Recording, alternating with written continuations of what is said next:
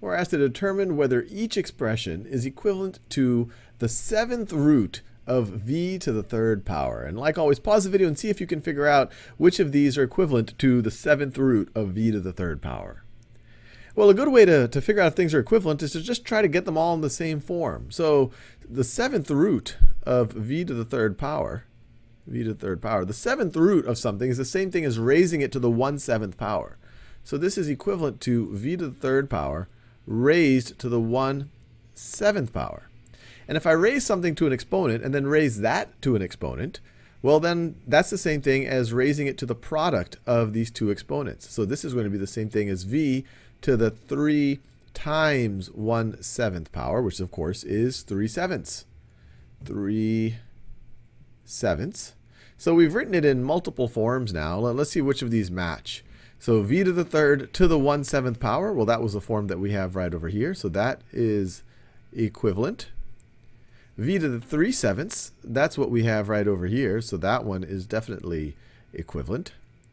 Now let's think about this one. This is the cube root of v to the 7th. Is this going to be equivalent? Well, one way to think about it, this is going to be the same thing as v to the 1/3 power. Actually, no, this wasn't the cube root of v to the 7th. This was the cube root of v and that to the 7th power.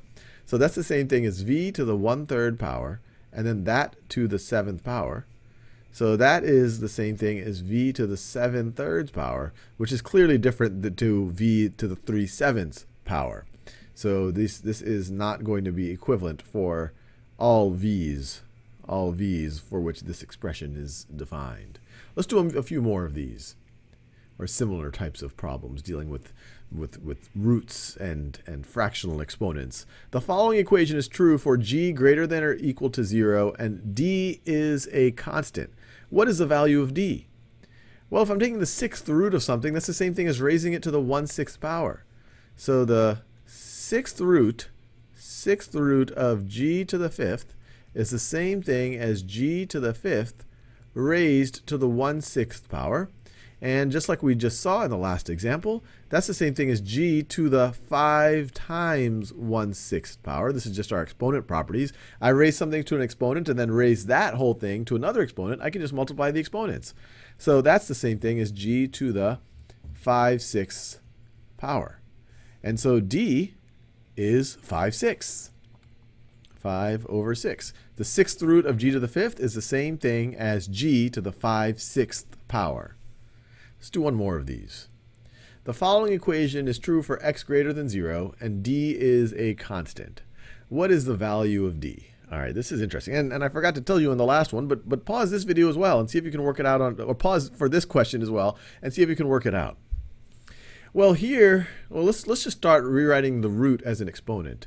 So I can rewrite the whole thing. This is the same thing as 1 over, instead of writing the 7th root of x, I'll write x to the 1/7th power is equal to x to the d. And if I have 1 over something to a power, that's the same thing as that something raised to the negative of that power. So that is the same thing as x to the negative 1/7th power. And so that is going to be equal to x to the d. And so d must be equal to negative 1/7. So the key here is when you're taking the reciprocal of something, that's the same thing as raising it to the negative of that exponent. Another way of thinking about it is you could view this as x to the 1/7 to the negative 1 power. And then if you multiply these exponents, you get what we have right over there. But either way, d is equal to negative 1/7.